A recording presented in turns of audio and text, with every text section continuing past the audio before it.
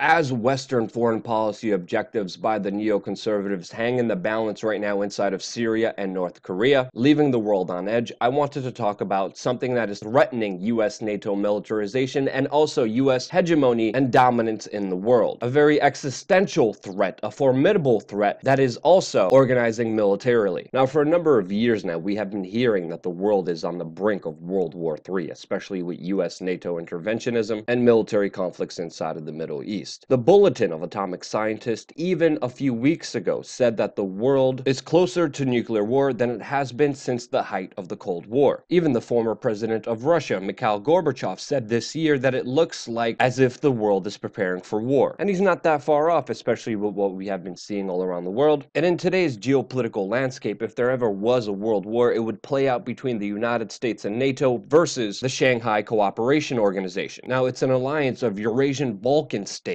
that have come together not only economically and politically, but also militarily. The original Shanghai Cooperation Organization started in 1996 as a way for China and Russia to have better relations with the stand countries in the Eurasian continent. And already this alliance has 25% of the world's population, and it rebranded and signed its charter in June of 2002 between China, Russia, Kazakhstan, Kyrgyzstan, Tajikistan, and Uzbekistan. They did this on the heels of the US invasion of Afghanistan, an occupation that still continues to this day. And with the United States and NATO having its biggest military buildup since the Cold War, starting military interventions inside of Libya, Iraq, Afghanistan, and now Syria, the Shanghai Cooperation Organization seems like a direct result and response to US NATO interventionism. And as we know, the conflict currently going underway right now in Syria is a proxy war, since both China and Russia have aligned themselves with the president of Syria, Bashar al-Assad, while the United States attacks them militarily and sees them as an enemy, continuing the actions of his predecessor Barack Obama, who previously tried to intervene in the Syrian conflict but failed to do so, which of course the Shanghai Cooperation Organization opposed. Now with Donald Trump becoming president, he has set his eyes on Iran, continuing the same aggressive neoconservative action plans that were carried out before him, seeing Iran as a threat, not only imposing travel restrictions and sanctions on that country, but also labeling them the #1 sponsor of terrorism in the world. And as the potential of conflict between the United States and Iran escalates, especially in the surrounding waters with American warships facing off against Iranian warships, we find out that just a few days ago that Russia supports Iran to enter the Shanghai Cooperation Organization. With the Shanghai Cooperation Organization already being a major counterweight to NATO, an Iranian membership would have grave consequences for US foreign policy. Now, the only reason Iran is not a part of the SCO, the Shanghai Cooperation Organization, is because of the UN sanctions that the United States put on that country. But according to Russian Foreign Minister Sergei Lavrov, he said just a few days ago, quote, next in line for, quote, membership is Iran, which has resolved issues related to sanctions from the UN Security Council and said, quote, fully meets the criteria for membership. Now, if Iran is able to join the SCO, this is going to have global impacts and global ramifications that, of course, won't work in the US globalist interests. Even Turkey, a US NATO ally, is looking into joining the SCO and potentially snubbing the US and Europe, which could explain the recent unexplainable foreign policy moves that Donald Trump has been making with the Turkish government, giving them intel and information on attacking Kurdish rebels inside of Syria, aligning himself closer to Turkey, meanwhile creating more of a chaotic situation inside of Syria with no end in sight. Now, even India and Pakistan, who are two countries who hate each other, are also going to become members of this new SCO alliance in June of this year. And with all of these countries on board countering US and NATO aggressive actions in the world, this is definitely one formidable threat. Now, we have to understand it's also in China's interest in order to have Iran a part of the SCO, since China's energy security is dependent on Iran, and the two countries have a very strong economic relationship and see it as a national security issue to make sure that the US and NATO don't launch a war against that country. China, of course, has very strong economic interest in the SCO, as China and Russia are both fighting against the US petrodollar and US hegemony by establishing a gold-backed trading standard, which threatens the US dollar as the world reserve currency. And just like China sees this as a major economic alliance, Russia sees this as a major military alliance, especially since US NATO troops and military bases are positioned all around Russia's border and are continuing to anger the Russians with military drills, preparing for a full-scale war with that country. The SCO has already conducted their largest ever military drill and are cooperating militarily together, and not only publicly objecting to US NATO interventionism all over the world,